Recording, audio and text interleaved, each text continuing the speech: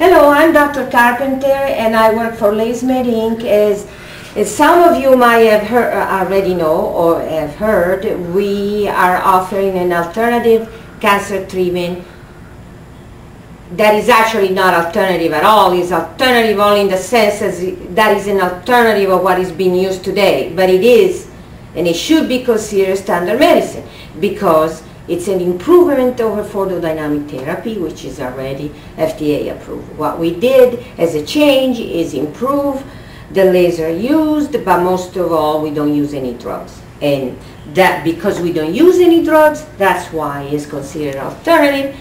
And of course, instead of being happily accepted by everybody, it's being attacked from all directions. And we have been victim.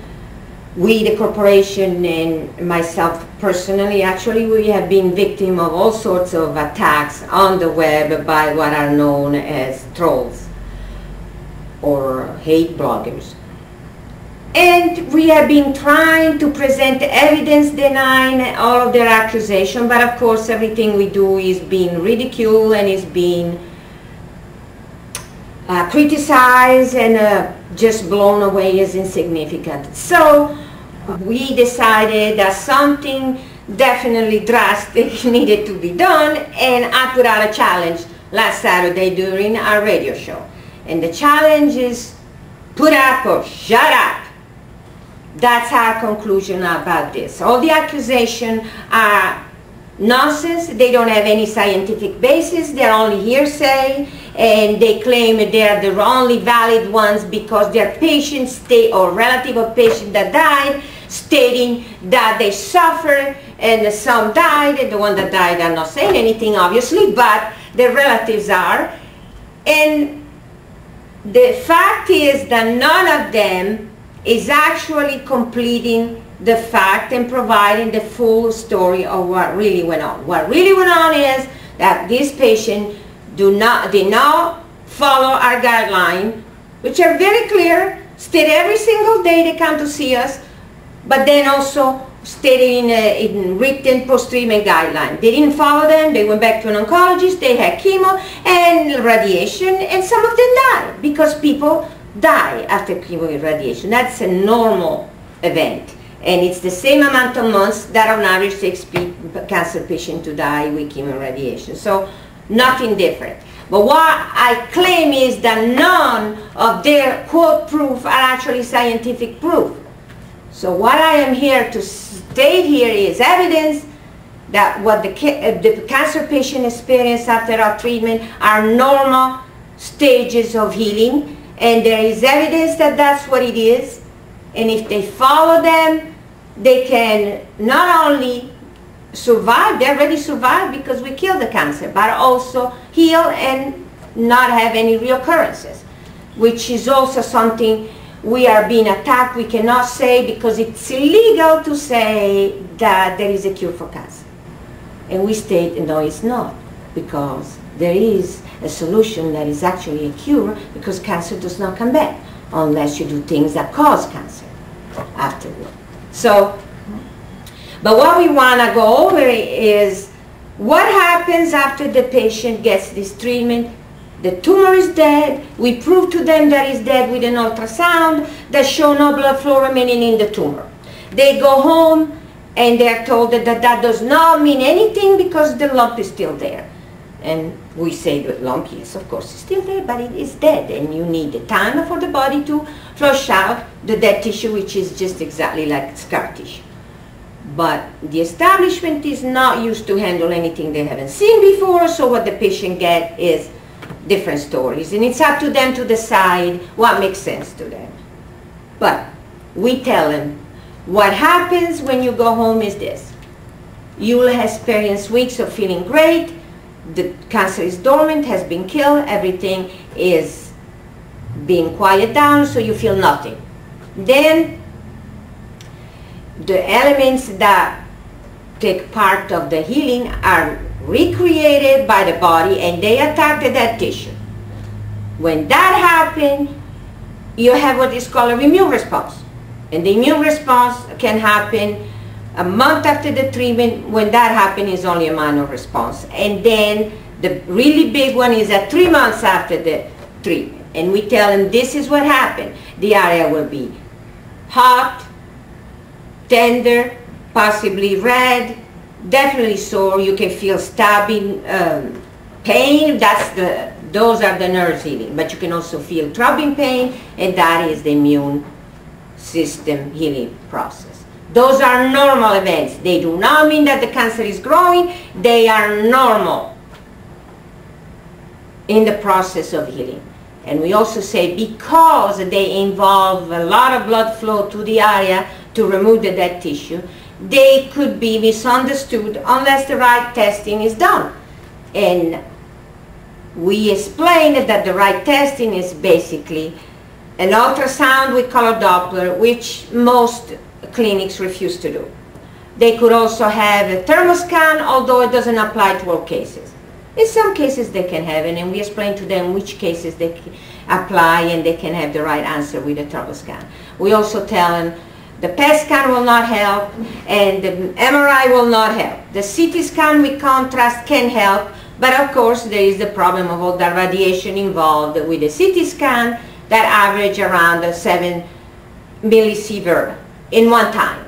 And considering that the safe level is 2.4 millisievert a year, having a CT scan is not a safe thing. But if people must have it, they can have that and can have the right results. However, the CT scan are dependent on the individual interpretation. They are not something that is absolutely objective and it can be verified by anybody. They are dependent on the interpretation of the radiologist. So they are open to questionable comments.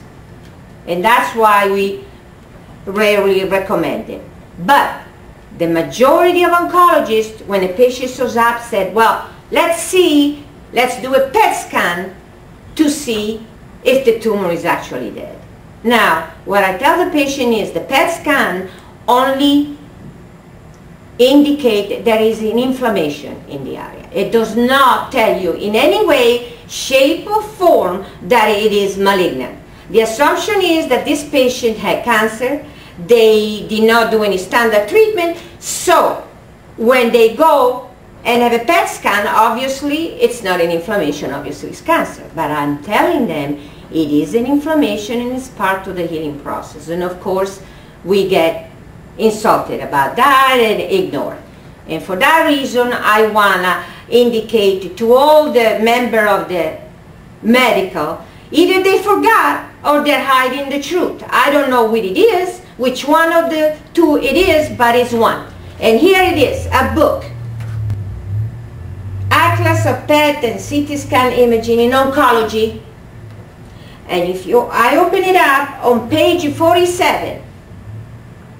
Now it will be probably difficult for you to read it, but we are going to show this. Try to zoom in, and then we're going to show the page again, which you will be able to recognize looking at what the page looks like in the number 47. I already show the book, and at the bottom tell you which book it is. And here it says,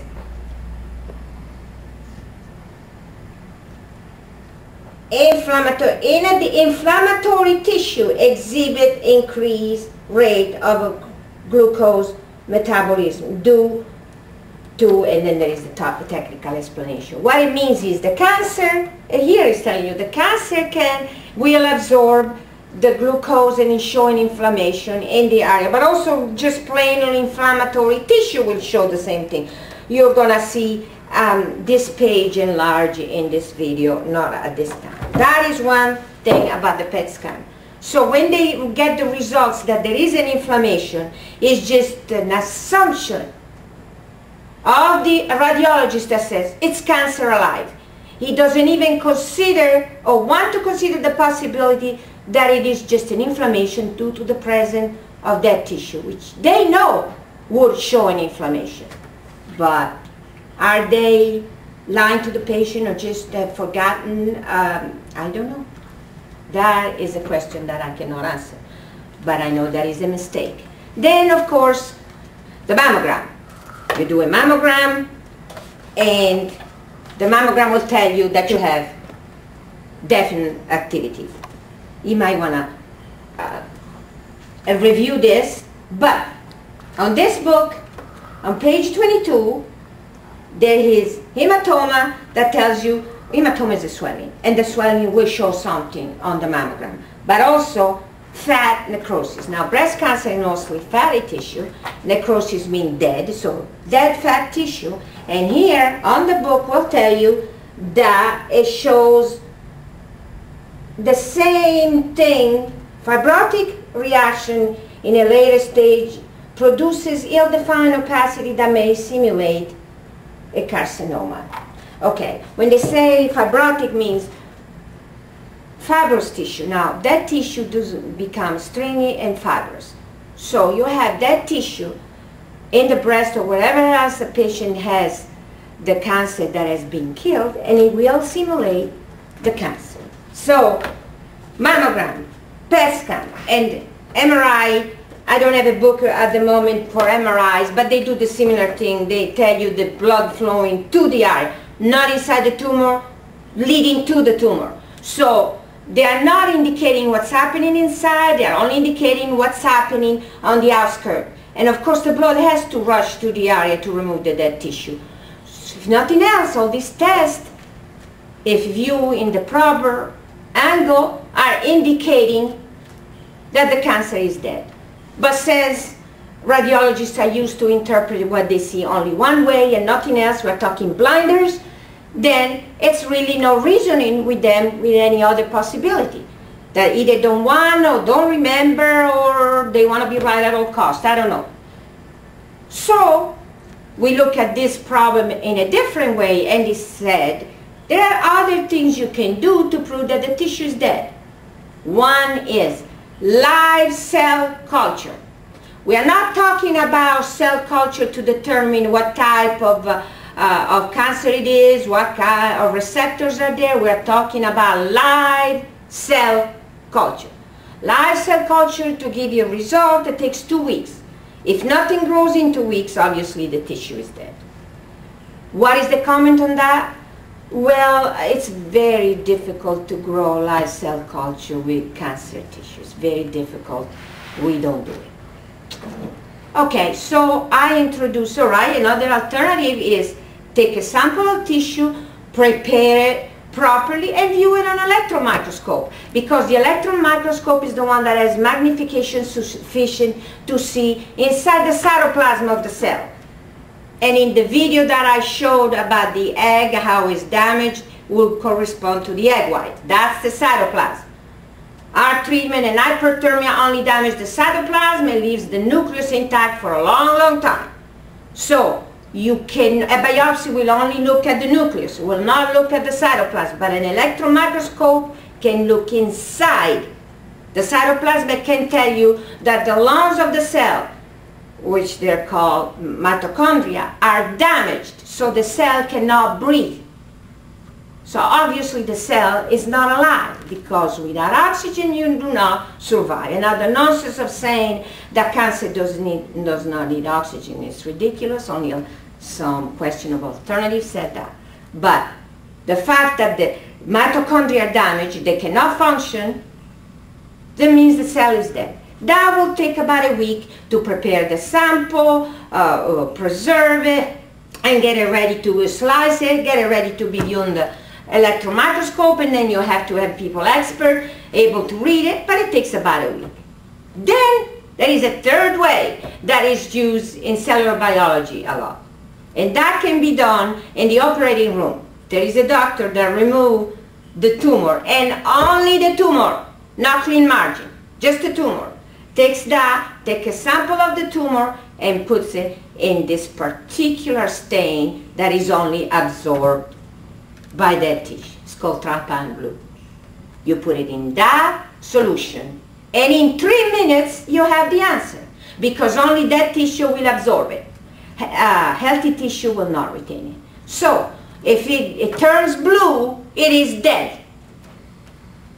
So my challenge was, it is your choice.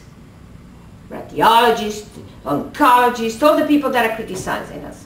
And of course, assisting hate blogger to attack us. You need not words of people that are paid to say so, or for whatever reason they want to hurt us. You need scientific proof of what you're saying. It does not work, prove it, and use one of these three testing that I just mentioned, which means life cell culture, electron microscope of stain. One of those or all three of them, it really does not matter. But I have to be present to make sure that no funny stuff happens when it's done. And only then, if it confirms what you're saying, then you can insult me. But because I know what it will say, you cannot continue this nonsense. That's why I said this is a put up or shut up video. You either do the testing and prove your point or mine, one of the two, or you shut up, because you have no right to insult an respectable business that helps people at a minimal cost so people can enjoy a good life and not be ruined financially and not be while they're being killed.